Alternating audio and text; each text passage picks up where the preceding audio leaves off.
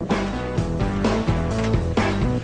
until now, the primary cost of solar cells has been the ultra-pure silicon needed for the photovoltaic reaction.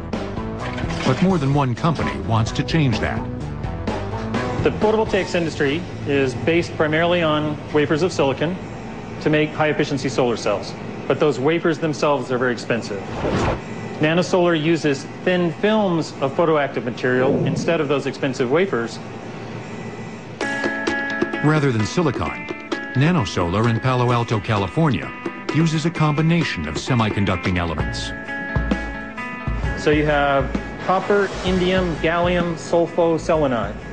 Because that's obviously a mouthful, we get more work done if we just say CIGS, C-I-G-S-S.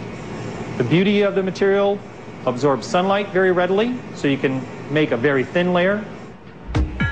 So thin that the absorbing material is assembled on the nanoscale, then literally printed onto a foil substrate as a photovoltaic ink. On this experimental machine, the foil is moving very slowly, but this style of machine can be made to run at tens or even hundreds of meters per minute. And because of this, these relatively inexpensive machines can be used to make an enormous quantity of low-cost photovoltaic cells. Thin film solar panels, as well as their silicon counterparts, can be built right into a building surface, such as a roof, window glass, or in the near future, paint.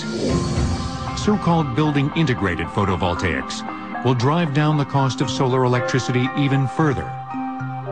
Because you're not buying panels and the infrastructure, you're buying it all at once. And my lab has been looking at forecasts of getting 20%, 25% of total energy from solar by making it this ubiquitous material that you just get every